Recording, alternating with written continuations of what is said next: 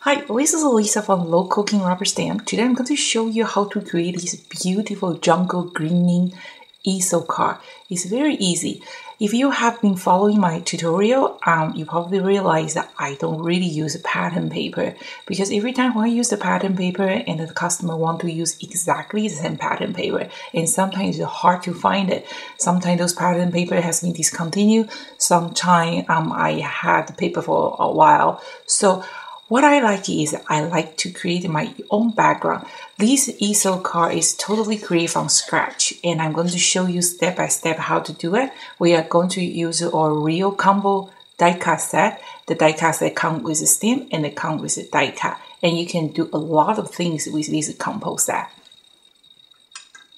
Okay, so this is our real stamp set. We are going to, it comes with the stamps and also comes with two die cuts. We are going to use our words background. This is our #1 sale background stamp. We're going to use our easel dies again. And we have a special promotion running now. If you don't like the easel combo set that we are offering, we also have a 20% off discount for all the online order, and you will find a coupon code by the end of this tutorial. Please make sure you like us on the Facebook or subscribe our YouTube channel. We don't send the email out every time when we launch the tutorial. So if you don't want to miss our awesome tutorial, make sure you like us on the Facebook or subscribe our YouTube channel. Or check our website once a while. Under the DVD library, there is over 80 plus tutorial ready to view, and I hope you like it. So the material list, we're going to use the Low Cooking's 24 color marker set and to color the petals here, and I'm going to show you how to do it. We are going to use the impact. So I like this impact. This one is fresh green and this one is a cappuccino delight. I like them because the one impact comes with 5 colors, and the safety some space, and also their color, their quality is really good. If you don't have it, don't panic. You can use any die cut impact will work just fine. This is a Marvy. Marvy works great, but unfortunately they have been discontinued. You can use a Tin Hose Distract ink. You can use Memento, and any kind of dye-based impact will work just fine. The pigment impact also work too, but the pigment is dry a bit slow. So I like to use a dye-based impact because it's like dry fast. Okay, so we're going to do our base card. In our tutorial number 81, I did show you how to reinforce your basic card. Most of the card on the market is 65 pounds or 80 pounds. So when we want to create an easel card, we really need something heavy. So in the tutorial number 81, I show you how you can create a heavier basic card. Make sure you check it out. So in this tutorial, I'm going to just fast forward it because I don't really like to repeat the same technique every single tutorial I create.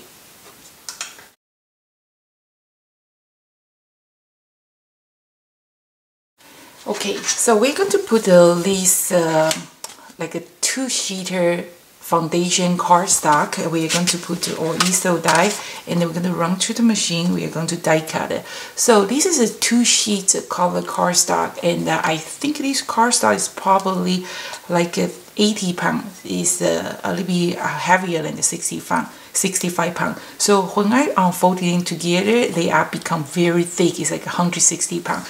And when you run to the machine, you got to make sure. So you got to run a few times.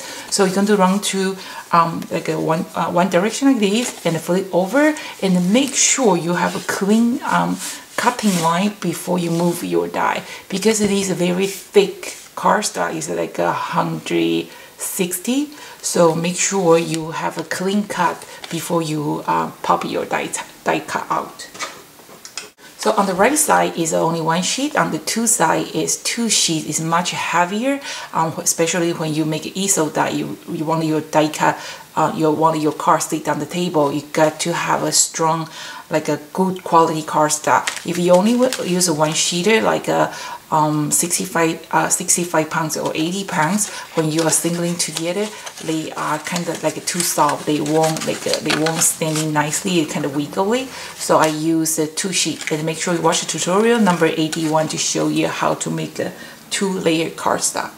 Okay, so our combo set, it does come with two die cuts. One is the background die cut, one is the detail die cut. We are going to use this detail die cut, and I'm going to show you how to create your own stencil. And then you can use this stencil to create this kind of awesome pattern background. So what you're going to do is you're going to put your die cut on top of the lime green cardstock. You're going to run through the machine. Because this die cut is really detailed, you got to make sure you have a clean cut. So you probably have to run through the machine 1 or 2 times, this side, and make sure the back have a clean cut. Okay, local king rubber stamp matching die, or quality of the die cut is the best. So this is just what to look like after you run through the machine 1 time. Because those leaves are very detailed, I just run through the machine 1 time. It already have a clean cut, but every machine is different. If you don't see you have a clean cut line, run through the machine 1 more time, just in case. You don't want to pop your die cut out now. If you pop your die cut out and then there's some parts not cutting, and then you're going to have a very hard time to put your die back to line up your image. So make sure you just cut 1 or 2 extra time. Make sure you have a clean cut before you remove your die. Okay, so this is what it look like after you die cut it. Like I say, our 2019 combo set have a lot of feature. So after you die cut it, your die cut still attach on your main piece of paper. The purpose of that is I leave that option over there. You can create a shaker card, but there's only 4 little dotting or little hinges still attached on top. It's very easy to break it off. Like this, or you can have a pair of scissors and then you can just trimming off. It's very easy to come off. That's what it look like. Okay, and then we're going to use a pair of scissors. We are going to just trimming the leaf and the petals separately. It's very easy because it only have a few connect with the petals and the leaf. So take your time. We are going to lose the frame, so just it doesn't have to be perfect. Just make sure you follow the shape of the petals and the shape of leaves, and then this is how we create our own stencil. So like this leaf, we are going to just trimming it and then kind of lose the, just trimming all this section, and it's going to looks just like this. Okay, do your best. It doesn't have to be perfect because we are going to use this one as a stencil. And then keep every piece. We are going to use every single scrap paper that we create. Okay, so we're going to start it. We are going to working on both sides. So we are going to working on the base, and we are going to flip over. We are going to working on the back too. So because of the design of this easel card, when you're assembling, you actually kind of roll over the back. So we're going to working on the both sides. Okay, so we have these stencils. So we have 2 leaves here. This is what I did is just I just die cut a piece of lime green cardstock, and it is very fine. And we are going to have a few makeup sponge, and make sure you try to use the light clean makeup sponge for the light color. If you're not sure the color, you can always testing on your scrap paper. Like this green is probably too light for this lime green background, so we are going to just pick a little bit darker color. This is what I'm going to do. You are going to use, you have 2 leaves, so we're going to use both of them. You're going to use one of them, and the best part is you can use this side, you can turn over, use the different side. So they kind of work like both direction. We're going to put a little bit light green, the medium green, and then we just put probably 2/3 of this stencil, and then we kind of just rubbing it. Holding your paper die on top of your paper, and then when you brush the color, try to do one direction only. Okay, so that's the first one, and then you're going to put your this paper die different direction, and then kind of pick up the other color, kind of rub on top. You use that one, kind of use this piece of die cut as your template, and we're going to brush to pick a little bit darker green, change the location just to try to color cover the whole foundation card. And remember, always start from the light color to the dark color. Do your best. It doesn't have to be perfect. After we put all together, it's going to look awesome. And then kind of rotate, change the direction of your die cut. Okay, sometimes you move, it's okay. Gently brush on top. Okay, and then you can pick up a little bit darker color. Okay, and again try to gently rub and a little bit on the here. Oh, let me move a little forward, make sure you can see well. Okay, gently brush and everywhere. Okay, we are working on the green first, and then we are going to add the brown. Same thing. So this is your foundation, is the base, and we're going to roll like a turn over, and we're going to working on the back of your cardstock. Same thing. Start from like a medium green, and then remember when you are rubbing the color, one direction only. If you do like this, it's going to cut your die pieces, so you won't be able to get nice stencil masking. Okay, so you can rotate it, your card, rubbing the color. Try to work on the green first, and we're going to come back for the other color. Pick up a darker green. Okay, remove the extra and like this, or you can like a rotate. See, I'm working on the both side. Okay, I'm going to grab the other die cut is as a stencil. Yeah, just to kind of apply on top, and then change the direction, gently brush. Okay, try to working on the green first. It still looks pretty mess, but trust me, after I finish it, you're going to be amazed how pretty those all the different green shape. Okay, so just a little bit in the middle. Try to hold that piece little leaves as good as steady as you can, and okay, you don't have to keep dipping your impact. Sometimes a little bit lighter color, you have enough color on your makeup sponge, they work just fine. Okay, so that's what it look like front and the back.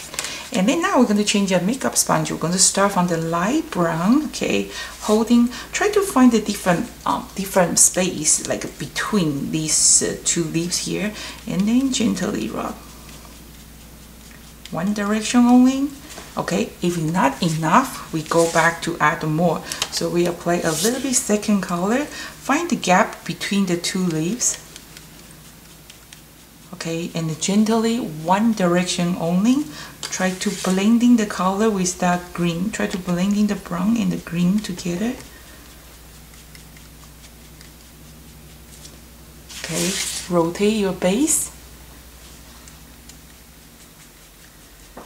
You know, every single card that I create, it all looks different. That's what's the fun part of a stamping, because you're the artist. Even you use the same tool, the same stamp, same die, they can come out something totally different.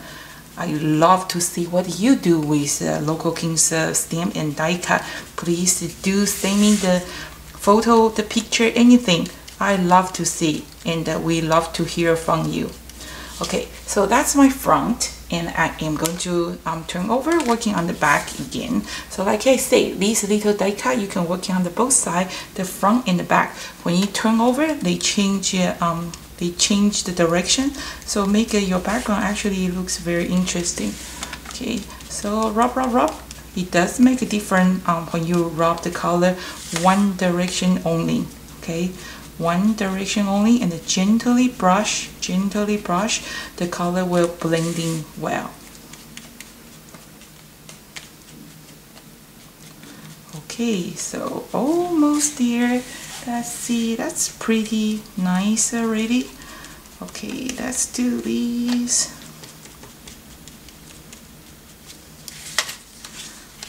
Okay, I think that's pretty much.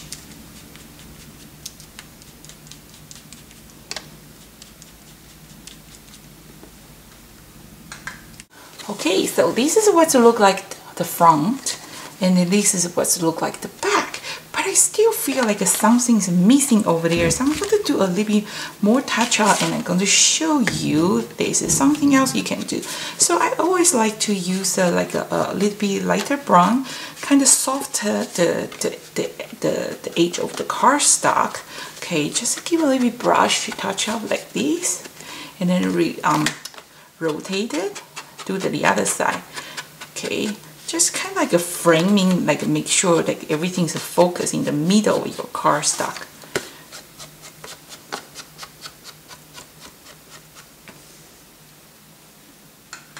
Okay, so in this real combo set is 2 leaves here. So when we stamped it, we can just stamp the parrot or we can just stamp the leaf. So this time I'm going to show you how we're going to just use this stamp image to give a little touch up or foundation card.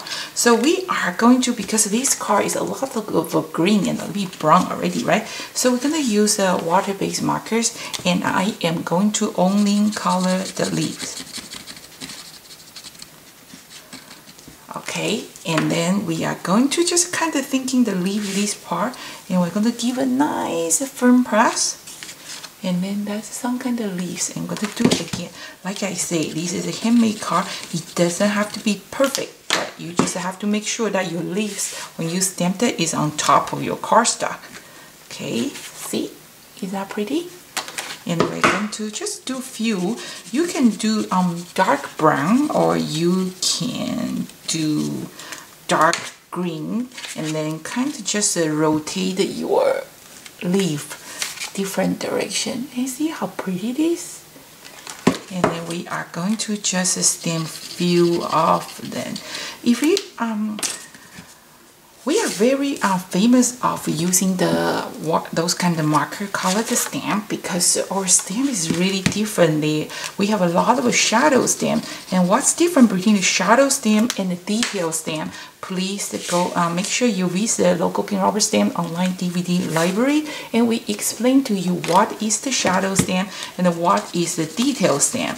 So in this card, I'm going to show you how to color that parrot, and you got to make sure that you have the shadow stamp, because without the shadow stamp, you won't be able to get this kind of nice image. It is different. What's different between the shadow stamp and the detail stamp? And I'm going to prepare a tutorial to explain again what's the shadow and the detail. So that's the foundation card, and it looks really nice already. I'm going to give a little bit touch up for the back too.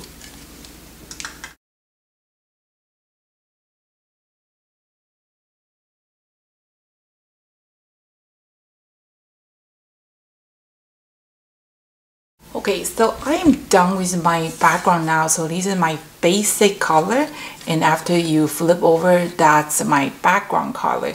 And then I still find out my back, even after I put my parrot on top, the back is kind of empty. So I'm going to use our words background to just add a little bit the background image on top. So this is our words background stamp. They are our #1 sale background stamp. It's a definition of love from the dictionary, and you can see on my stamp I mark an arrow there. So this is the other great tip for you, because it's a script, and if you don't pay attention to your script stamp, sometimes you get upside down image. So when you mark the arrow, and that way you know when you want to use this stamp, you're going to make sure it's arrow up. And then before we stamp, we're going to kind of just prepare, make sure we stamp at the right spot. So for this card, I want to just stamp the left side, 2/3 of my left side. You can stamp the whole background, but I find that it's kind of a little bit too busy. So, but you do whatever you like. So we're going to just stamping the left side, 2/3 of left side. So when I flip over, I am kind of like stamping this section. So this is how I ink my background stamp. So gently rub, and then tap, tap, tap. Okay, so this is my front, this is my back, and I want to stamp just in this section, 2/3, and then I'm going to just kind of open my card, and then 2/3, so I'm going to just put it directly on top, like 2/3. And just rub with your finger. That's how you ink your background stamp. It's much easy. Okay, see? Isn't that pretty? And we are going to just assembling together, and I'm going to show you a quick how to color these colorful pearl image. So I'm going to just fast forward it because every tutorial I don't like to repeat the same technique. If you like to learn how to color the stamp with a Local Kings marker, please just go to the DVD library, check how to use our magic marker. We show you step by step. So this tutorial I'm going to just fast forward it to show you how to coloring. You can try all different color.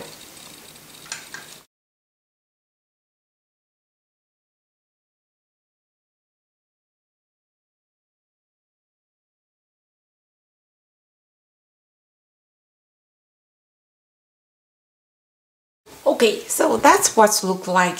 If you have a stamp positioner, it's good for you because if you made any mistake, you can always go back to give a little touch up. If you don't have a stamp positioner, make sure you watch our tutorial number 45. We show you how to use DVD case to create your own homemade stamp positioner. They work the same. So this is what it look like, and a lot of people always ask me what a magic marker you have. Oh, marker is awesome. The quality and the price you can't find anywhere else. But the trick is not the marker does a magic job. It's really the stamp that make a difference. I would like you to check our tutorial what's different between the detail stamp and the shadow stamp. You want to do this kind of stamping technique, you got to have the shadow stamp because these shadow stamp they have reverse image. So instead of you color the paper, you color the stamp because our stamps are reverse. See, they are completely flat and the outlines is reversed. So when you scribble the color on top of your stamp, the outline doesn't pick up the color. That's why after you stamped it, your color is solid. So make sure you check out what's different between the detail stamp and the shadow stamp. And then we have this awesome marker. Unfortunately, the shipping is kind of pricey. Please check our website for our show schedule. We have a lot of scrapbooking show and stamp show. Come to the show. The marker is only $24.99 for 24 colors there. But if you order online, the shipping fees cost you $16. So make sure you visit us at the scrapbooking show, pick up your marker over there. We always have a make and take in booth demo and the show special waiting for you. Okay, and then I just use our die cut, the detail die cut this pearl, and see our die cut, the die cut line is right next to image. It doesn't have that wide gap. It's very close to image. That make these looks awesome. And then remember the template that you created with just a scrap paper. So we are going to use this one because this is my die cut and I kind of put my pearl here. It looks pretty good already, right? But I have this piece, I'm going to just use that. So what I do is I just use the makeup sponge, just give a little bit touch up, darking this one, kind of make it like a 3D, a little bit shadowing in the back to support my pearl in the front. So you just use the makeup sponge and just give a little bit touch up, and then use the foam tape, kind of mounting this pearl here, and then you just put it all together. So we are going to assembling together. So we're just assembling all these together. Put your pearl up, and then remember that two-piece die cut that you use for your template, and then you can put it back. So that's what look like. It is awesome, and I love this rich different green tone. So in the end of the tutorial, we are offering you 20% off discount for all online order. If you like, because we have a special Easel die promotion running now. If you don't like the combination, don't forget to use your 20% off for all your online order. The promotion is until July 20th. So, and we have a more tutorial coming out. Make sure you check it out. Thank you for watching. See you next time.